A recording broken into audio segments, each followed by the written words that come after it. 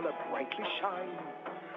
In their first full day on orbit, Discovery Commander Steve Lindsay and his crewmates got their ship ready for its docking to the International Space Station. The crew completed the routine Flight Day 2 inspection of the thermal protection system of the Space Shuttle using the orbiter boom sensor system in the grip of the Space Shuttle's robotic arm to survey the reinforced carbon-carbon panels and the heat shield tiles on the starboard and port wings of the shuttle, as well as the nose cap, looking for any evidence of damage from debris, either from during ascent or while the shuttle has been on orbit. That information is in the hands of specialists at the Johnson Space Center who will be studying it to see if there's any evidence of such damage or whether there's any need for any areas of the shuttle to have some later, more focused inspection. Along with that, the crew members also completed the checkout of the spacesuits that will be worn by astronauts Steve Bowen and Al Drew during 2 spacewalks next week as the shuttle crew members complete their assembly and maintenance work on the International Space Station. Crew has also completed the installation of a centerline camera in the orbiter docking system and extended the docking ring on the ODS to prepare it for its rendezvous. Both early in the day and late in the crew's day, Commander Steve Lindsay and pilot Eric Bowe completed a firing of the shuttle's reaction control system jets to refine Discovery's approach to the International Space Station.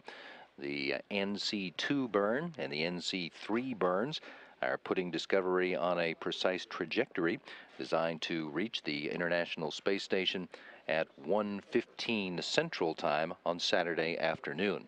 Good burn, Discovery, no further trim required.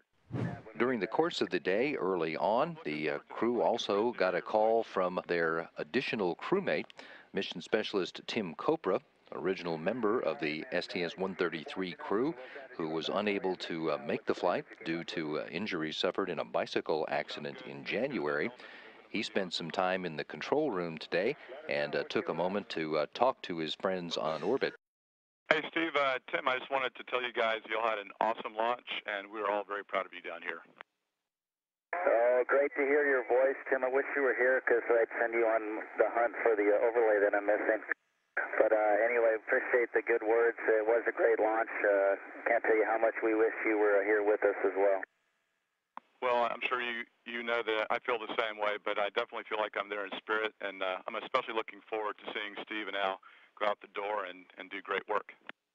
Copra has been working with his crewmates since his injury to help prepare Steve Bowen, his replacement on orbit, to get ready for the spacewalks, and Copra will also be on the console during the spacewalks to help direct his crewmates through the planned EVAs, which he helped to choreograph. On board the International Space Station today, a reboost of the station was completed using the ATV engines, the automated transfer vehicle, which docked to the International Space Station just a day before. And then later this morning, Commander Scott Kelly and his crew members opened the hatch to the ATV to get a look inside that European Space Agency supplied cargo vehicle.